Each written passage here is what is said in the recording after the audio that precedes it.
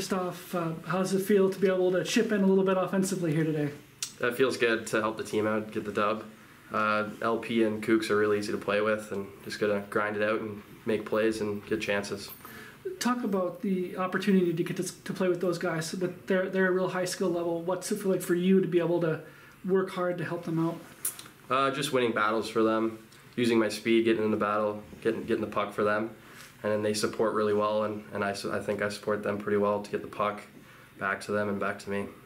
You find yourself at the top of the line charts and everything after coming in and working your way up as a late enter.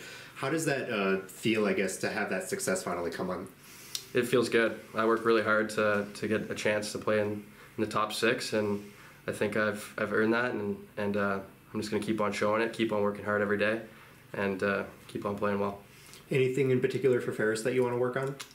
We're going to watch some video this week and just see what they're like. They played 2 non-conference games this weekend, so we'll watch those probably and just see what they got.